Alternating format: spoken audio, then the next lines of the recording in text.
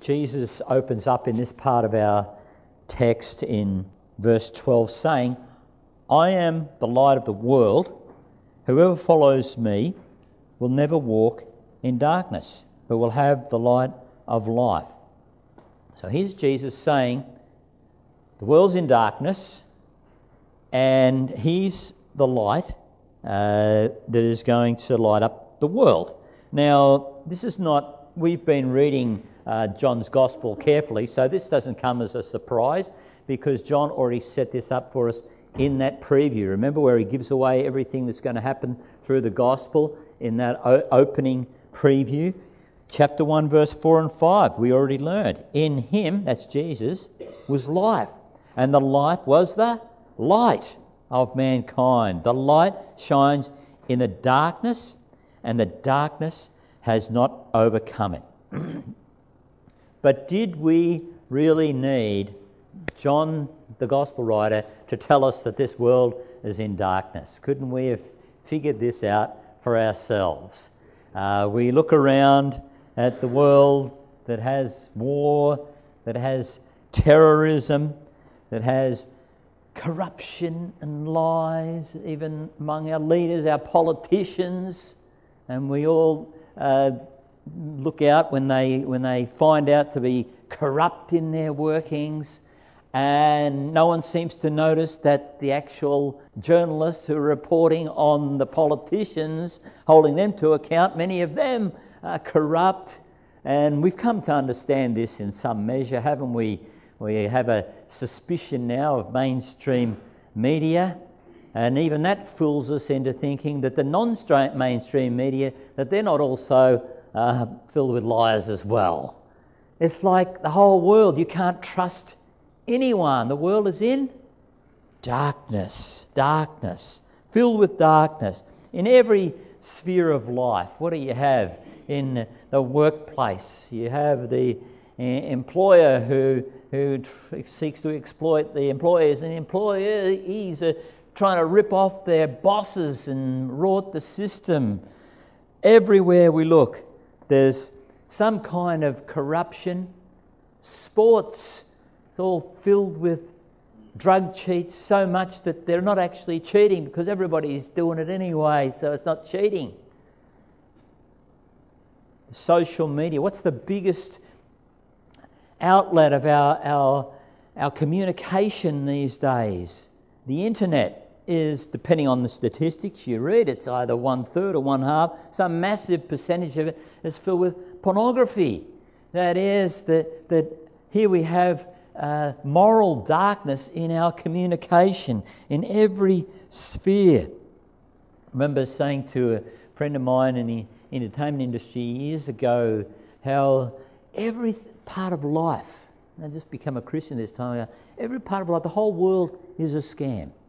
Everything is a scam. There's some darkness everywhere.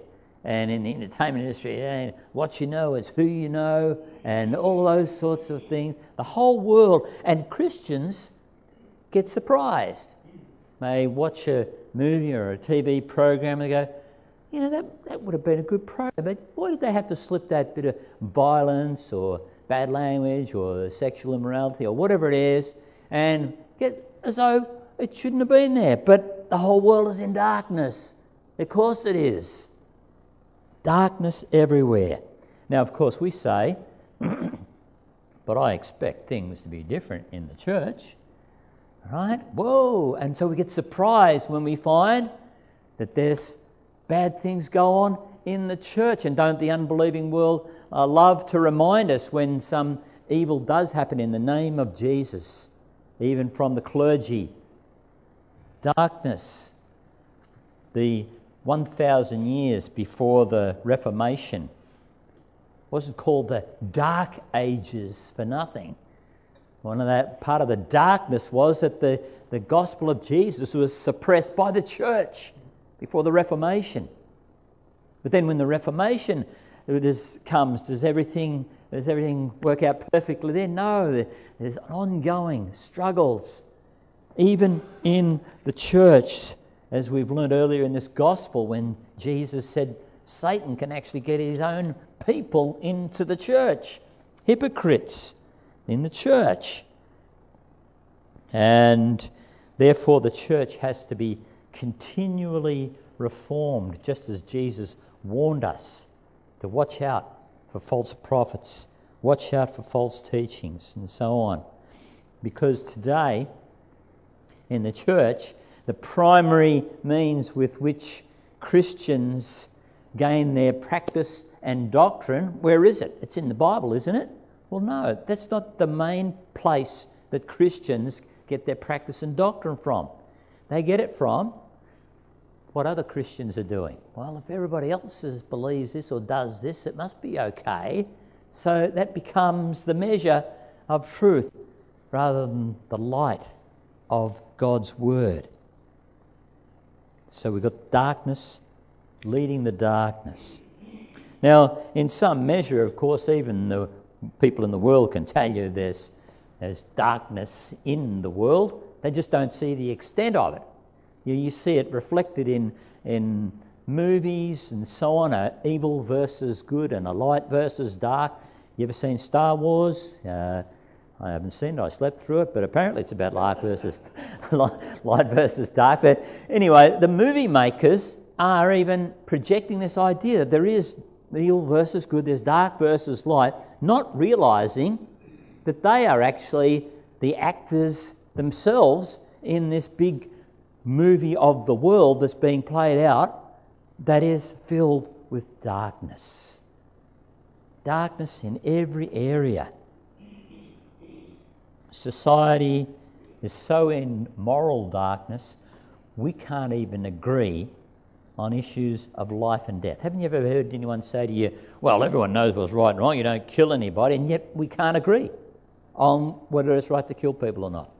We can't agree on abortion or euthanasia or stem cell research. Look what's going on in America at the moment. The whole world's in uproar about a right to kill or not to kill babies before they're born. Which is it? You know, we don't know even right and wrong when it comes to life and death. Such is the moral darkness our world is in. But surely you can trust yourself, can't you? How about if we got that video up on the screen of your thoughts for the last 24 hours and we just pick out the best bits? What rating would it get? And we see all of what, not only what you think, but what you really think about other people when you're talking to them, or what you really, your motives are, whether it's for yourself or for others. And the darkness exposed. And everybody finds out that you are actually, you know, the thing is that it's like when you're actually in the physical dark and your eyes sort of adjust. You know how your eyes can adjust to darkness? That's what happens morally with us. We're so used to being secret hypocrites inside our heads that we kind of get used to it. That's just the way we think. Of course nobody else knows what I'm thinking. That's okay, because I've got that little secret to myself. Can't see anything wrong with it. But it's in us. We've got this stuff in us. I was talking to a Buddhist one time about this darkness and said, look, we've got this darkness in it, our sins, our thoughts inside us. How can we ever get rid of it? It's like a glass of water and it's filled with dirt, it's corrupted with dirt, it's got dirt all through it. How could you ever get rid of the dirt? You can't just pull the dirt out, it's in there. How could we ever get rid of this darkness? It's like that glass of water with the dirt in it. And he says, grasshopper, you just stay still and let the dirt fall to the bottom. It's all clear. I went, wow, that's good. That's great. I said, what happens when you move the glass, you know? Dirt's going to go up again. It's just like you when you move, as long as you stay still, but what happens if you move? The dirt, it's in there, it's in there. All you did was fake it. All you did was give a fake outward appearance that, it's all clear. But as soon as you move, it was actually in there all along. You didn't get rid of it at all. How can we get rid of this darkness? Let alone, how could we ever imagine that we could get to heaven when heaven is a place where no darkness can ever enter. Revelation 21:27. Nothing impure, no darkness could ever enter. How could we ever think we could get to heaven? If one little bit of darkness got into heaven, then heaven would become as corrupt as this place is on earth. No darkness. So people search, therefore, for meaning in this life, to be free from the darkness, or they search for truth, or they search for hope. And where do they search? They search inside themselves. Isn't that the popular thing? You've got to go inside yourself. You got to seek in the inner being. But if that's filled with darkness, it's just the darkness leading the dark. How's that going to help? If you search inside yourself, if you too are part of the darkness.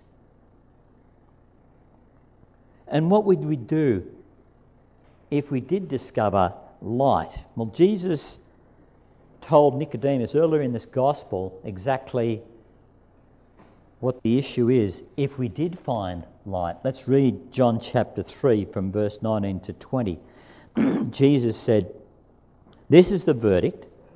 Light has come into the world, but people loved darkness instead of light because their deeds were evil. Everyone who does evil hates the light and will not come into the light for fear that their deeds will be exposed." So people don't actually want light. They like their darkness. They like being the way they are. They like not having to admit that there's something wrong in me. It's quite fascinating, really. If I ask you, has anyone ever told a lie? Well, we know what the answer is that. But Leighton and I knocked on a door in this street last week, and a lady, I asked the lady, had she ever told a lie? And she said, "Never." I said, "Never?" She said, "Not only have I never told a lie, I've never even considered, the thought has never even come to my head." I thought, wow, I better start worshipping this lady because that's amazing. You must be pure. You must be totally without darkness. Really? What would we do if light came into the world? And is it clear that light has come into the world? Because everybody's got their opinions on what is light, and there are many, and people will tell you, look, there's many, you guys believe in Jesus, but there are other religious leaders, and there are many people making lots of claims. It's all so complicated. How could you ever know what true light is, even if it came along with all these confusing possibilities? But no one has ever said this. Is it really so complicated? Read again with me Jesus' words. Only read them now, thinking about this. Who else has ever said anything like this? Read verse 12 again with me. Jesus says, "I am the light of the world. Whoever follows me will never walk in darkness, but will have the light of life." We need to see the magnitude of what Jesus just said here. I am the light of the world. Now, just try and picture any other world religious leader. Pick out the Dalai Lama. He comes to Australia. He's in a press conference and he says, "I am the light of the world." And the journalists go, "What? You mean you want to bring some light to the..." No. I am the light of the world. And you're all in darkness. And if you follow me, you can have some light. And they're going, "Right you are, Mr. Lama. Let's right this way." Well, whoa. No one has ever dared to say this in the history of the world and had it taken seriously. No other religious leader, no philosopher, no one has said, I am the light of the world, here to light up a dark world. Jesus already claimed in this gospel that he is God, equal with God, does only what God can do. We've seen all the different ways he's spoken about that. The eternal Son, who is God. And now he says he is the light of the world. So, what would you do if light came into the world? What would you do? Well, we might do just what these people here are doing and are still doing today. Try to find a loophole because they love darkness rather than light. Read verse 13 with me. The Pharisees challenged him. Here you are appearing as your own witness. Your testimony is not valid. Now, Jesus is going to go on from there to point out that he does have the witnesses of the Father, and this is all in the context of that miracle that happened back in chapter 5 where Jesus healed the man at the poolside, the crippled man for 38 years. And so Jesus is saying, I've got the witnesses, the works of the Father prove.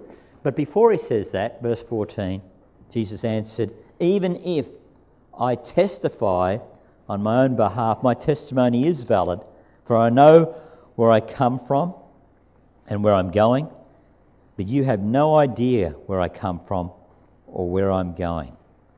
So they've already been debating about the fact, well, he's born in Bethlehem, but they're going, yeah, but where's this guy come from? And he's got to be born. They don't know that much about him, and yet they've totally summed up their accusations against him. They're certain that he is not the Messiah. They don't want him no matter where he comes from, without even knowing where he comes from.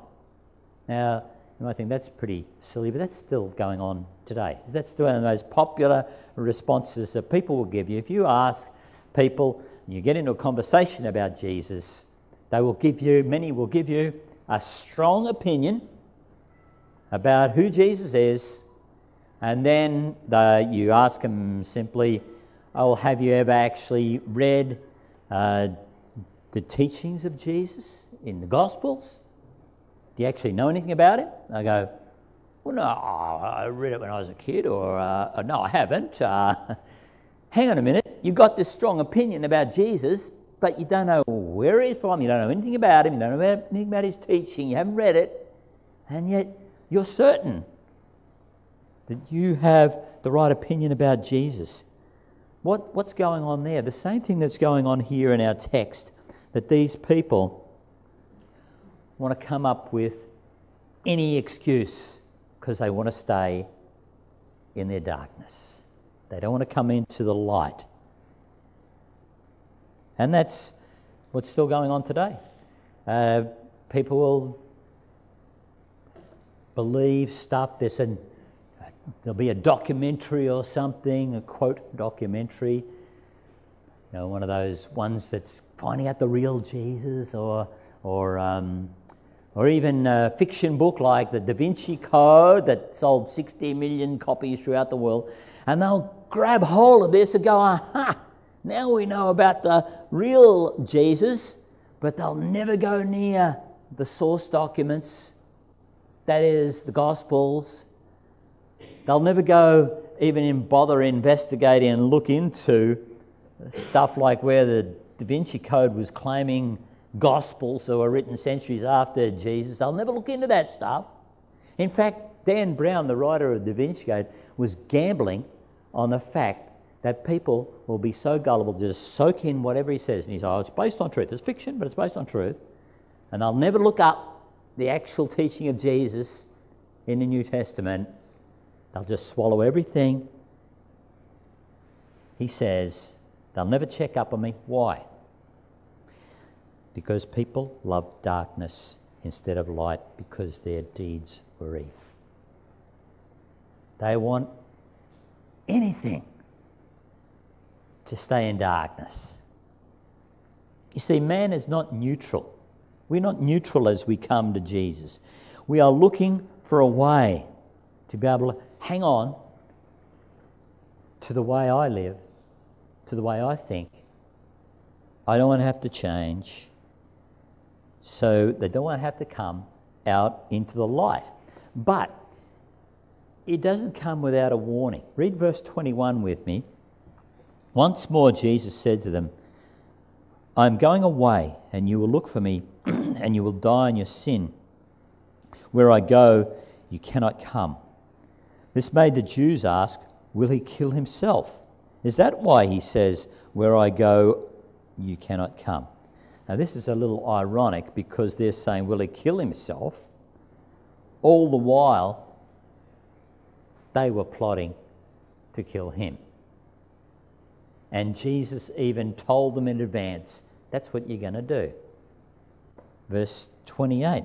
So Jesus said, when you have lifted up the Son of Man, he's talking about being the cross. When you have lifted up the Son of Man, then you will know that I am he, and that I do nothing on my own, but speak just what the Father has taught me. So here he is saying, I'm telling you in advance, you're going to kill me. You're going to kill me. You're going to play out this very prophecy that I'm making right now. You're going to kill me. I'm telling you in advance what you're going to do. Oh, what are you, just crazy? You're going to kill yourself? We're not, who? You were crazy. But they went ahead and did it. Just like the Old Testament, 2 Kings chapter 8, where the prophet Elisha says to Hazael, he starts weeping, and Hazael says, what are you weeping for? And he says, because I've seen ahead the evil you're going to do. And what does Hazael say? No, that's ridiculous. I would never do such a horrible thing. But he went ahead and did it. He went ahead and did it.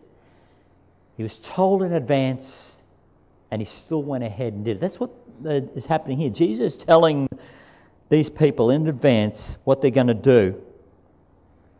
And the Bible does tell us in advance what will happen. Isn't that scary? It could be. It could be the best thing if you take hold of it. But the Bible tells us in advance what's going to happen. I'm not a prophet or the son of a prophet, so if I say, like I say to the children, this week there will come a time where you will disobey a parent or not obey immediately or talk back or something. Well, come back next week and prove me wrong. Tell me you were wrong, Pastor, you were wrong.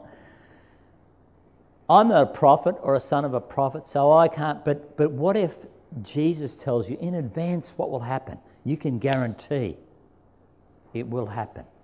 And what does Jesus say here in verse 24? I told you that you would die in your sins if you do not believe that I am he. You will indeed die in your sins. You ever had anyone say to you, I can't believe in a God who would have, if a loving God, how could he have a place called hell? Or people conjure up this idea of hell being some sort of cruel place or something like that. Well, here Jesus is telling us a little something about what hell really is. It's not a place of cruelty. It's not a place, or as one lady I said, talking to her about this, and she goes, well, you'd have to be pretty bad to go to a place like that. And that's the idea that people conjure up in their own minds about hell. It's a cruel or some place where really bad people go. But here is Jesus telling us what it really is. It's actually you dying in who you are.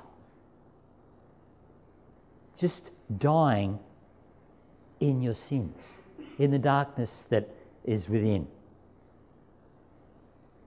That's what hell is.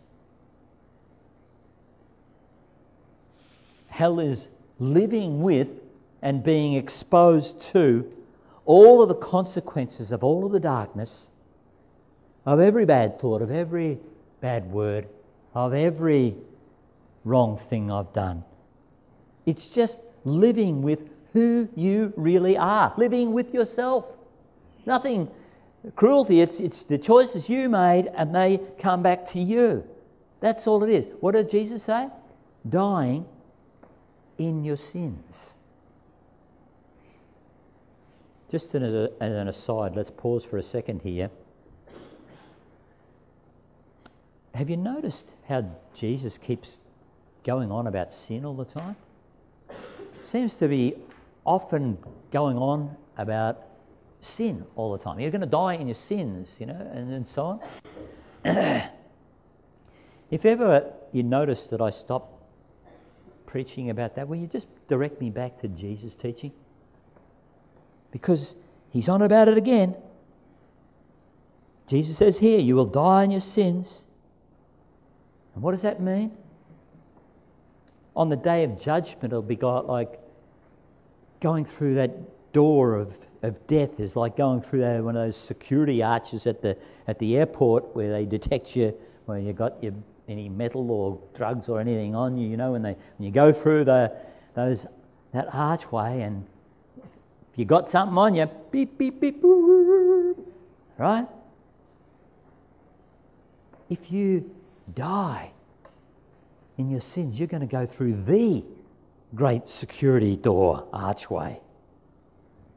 And if you die in your sins, you're going to light up like a pinball machine.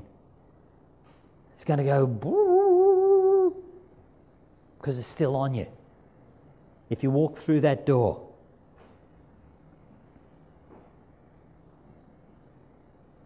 I don't know whether you've ever been through one of those airport customs things where you've forgotten to take your keys out of your pocket or something, and it's all this ding, ding, ding going off, and thinking, what's that? Someone forgot to turn their car alarm off or something. What's that noise? And 50 armed guards rush at you like you're a mafia crime boss or something. And all of a sudden you realise it's not out there, there's ding, ding, ding, there's all this commotion. It's actually something attached to you. That's what the day of judgment would be like if you die in your sins. It's what's attached to you. It's what you've done. And there's no time off for good behaviour or anything. I've been driving now for some 45 years or however long it is, and I so I'm a Christian, I'm trying to drive the speed limit. Not once has any police officer ever pulled me over and say, excuse me, driver, notice you've been driving at the speed limit. You haven't gone through any red lights recently. I just want to give you a little ticket of commendation here. You can use this. If ever you go through a red light, you can hand this over and get off. Not a chance. Why? Why does not doing good stuff count to erase your bad stuff? Because it's just what you should be doing anyway. It's not better than what's good. It's just doing the right thing. No. The only thing that's going to go ding, ding, ding when you go through that archway is your sin, the things you've done wrong, thought or said. If you die in your sins. Now you go, but no one told me. Why didn't someone tell me? When that big archway, that siren goes off on that day, why didn't someone tell me? Someone did tell you. Jesus told you. In fact, that's what he said in verse 24. If you wonder whether no one told you, then listen to this. Verse 24 again. I told you, says Jesus. I told you that you would die in your sins. If you do not believe that I am he, you will indeed die in your sins. We've been learning in John's Gospel about how Jesus is the new Exodus. The Exodus where God rescued his people and took them through the promised land. And they worshipped in the tabernacle. What did we learn back in the preview in chapter 1? Jesus is the true tabernacle. He tabernacled among us. John chapter 1 verse 14. And Moses led the people through the wilderness in the Exodus. And now we learn it's actually Jesus. Moses led the people through the wilderness and gave them the law. Jesus is leading us through the wilderness, and he is filled with grace and truth. Jesus is the true fulfillment. And as we've gone on through this gospel, we've seen all the different ways that Jesus fulfills all of the Exodus, the Passover lamb. It was Jesus. He is the true Passover lamb. All the manna from heaven that was provided for the Israelites in the wilderness wandering. What did Jesus say in this very gospel? I am the true bread of life. It was actually about him. Or the water that the Israelites drank from the rock in the wilderness. Jesus has told us already that he is the one who provides the living water. It was all about Jesus. And now remember this text here, Jesus in the midst of speaking, right in the middle of the Feast of Tabernacles, remember. Remember how the water pouring and the lights that lit up the whole of Jerusalem with this great festival that lasted for a week. And what happened at the end? They would turn out the lights, but that light was looking back to the wilderness wanderings in the Exodus. When the Israelites were going through the wilderness, how did they know where to go and where to stop and where to go? It was all about this light that accompanied them. Well, now we're learning that it was Jesus who is the light. Now that light that led the Israelites through the wilderness was actually Jesus. He is the true light that leads us and led his people way back then. Remember in this Feast of Tabernacles, on the last and greatest day when the water pouring, the high priest, remember the procession through Jerusalem, and he would pour out the water. That's when Jesus said he is the one who provides the living water, and the lights were turned off on the last and greatest day. And that's when Jesus stands up and says, this right here, I am the light of the world. Whoever follows me will never walk in darkness, but he will have life. Do you see what Jesus is saying here? You don't have to die in your sins. You don't have to.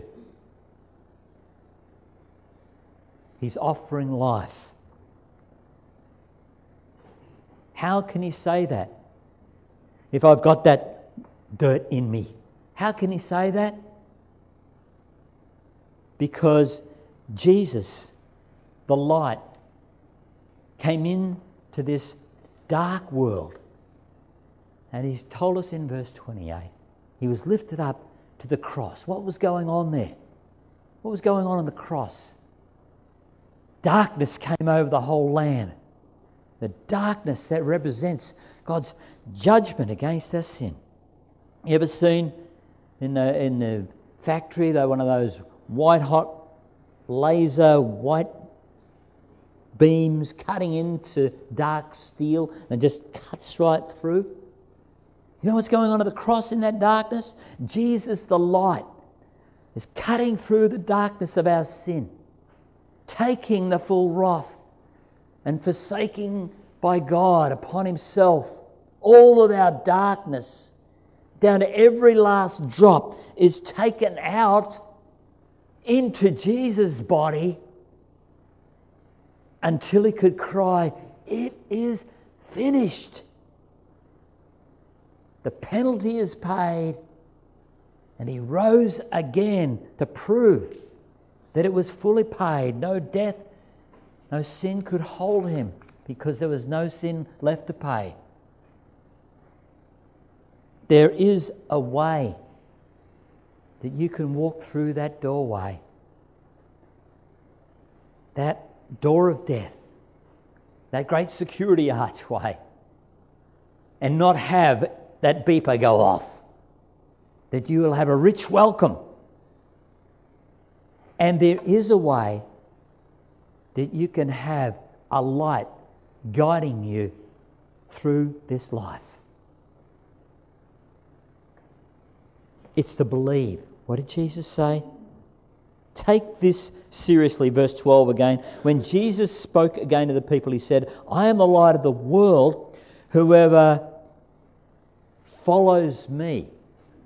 It's interesting, isn't it? Whoever follows me.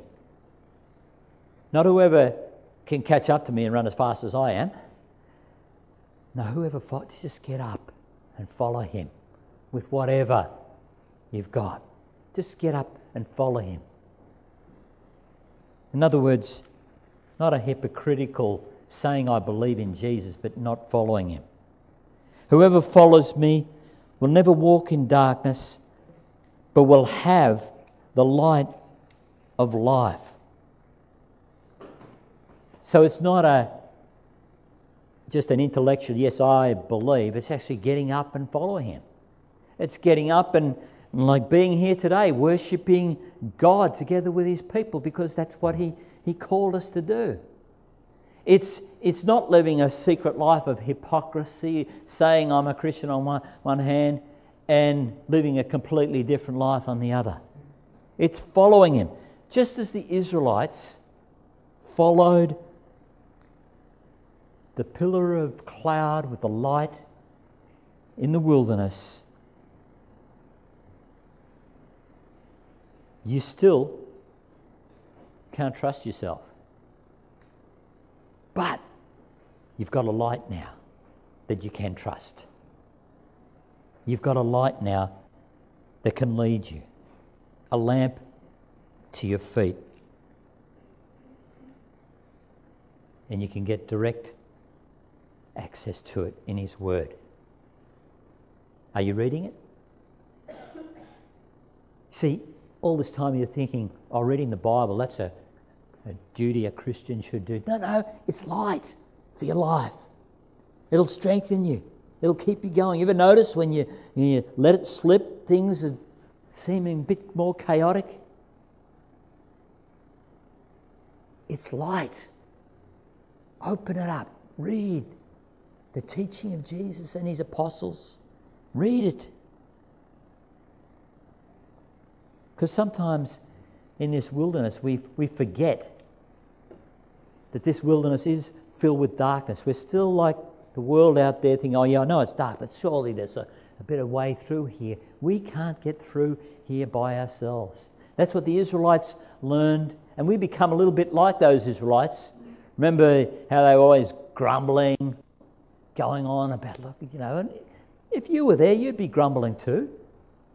Look at all this dirt and sand and flies and smell of camel's breath, and that's just your spouse, it's just terrible, this joint. Let's get out of here. Maybe we should go off and try some other light, like this light has got us stuck here.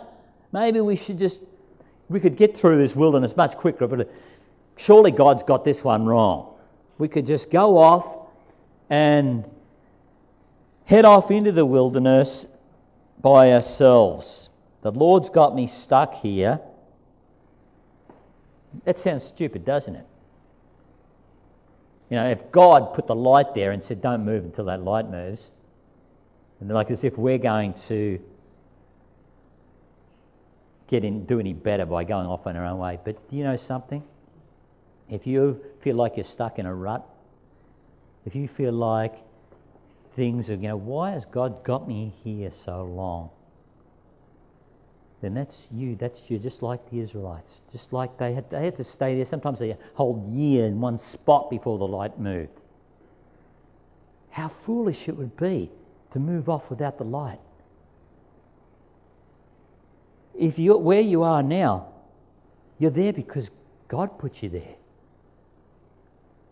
Start looking more at why God's got you there, because he's the one who's doing it. And come back to him and seek Him.